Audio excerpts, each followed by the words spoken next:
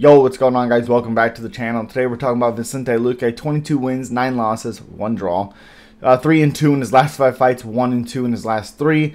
32 years old, 5'11", with a 76-inch reach. Fighting Joaquin Buckley, New Mansa, 17-6, 3-2 in his last 5 fights. 2-2 in his last 4, 2-1 in his last 3. 29 years old, he'll be 30 in about a little over a month. 5'10" with a 76-inch reach, 1 inch in height for Luque. Again, this is not the silent assassin Vicente Luque. Otherwise, this fight is not it's not a fight.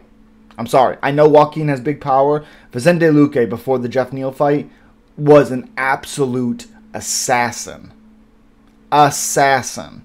The beatdown he would have put on Joaquin Buckley, it was wild. Though now, post brain bleed, I didn't like how he was reacting against RDA with the strikes. It didn't look good. He's now a grappler, unless for some reason he comes back in this one and strikes. But okay, strikes landed per minute 5.17 to 3.87. Luque. Accuracies 52 to 33. Absorbed 5.15, 3.31. The one thing I can tell you about absorbed, Vicente Luque cannot absorb 5 to 3. 5, he can't absorb 5 strikes from Joaquin Buckley.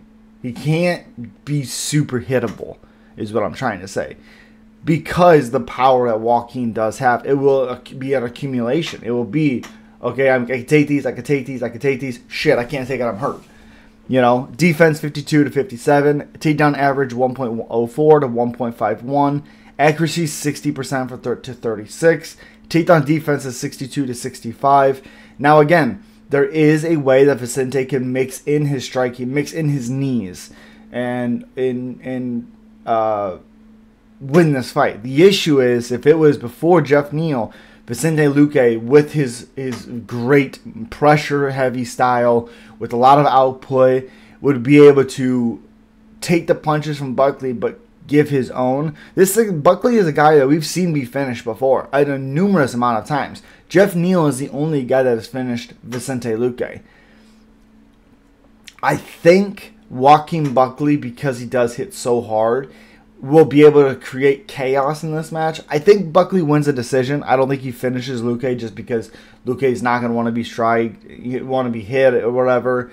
But I think Buckley does enough with his big power, with his striking, to kind of deter Vicente Luque moving forward, trying to get on the inside, look for takedowns. I think Buckley wins this. It might not be a great decision or be a great fight, because Luque is not going to want to engage in the striking matchup with Buckley. But I think Buckley gets the job done. It hurts my soul because I'm not really a fan of Joaquin Buckley. I just think he's fucking overrated. He's a cocky little asshole. I'm happy to see him get knocked out if he can do it. But as always, guys, subscribe, like, comment. Let me know who you're picking. Peace.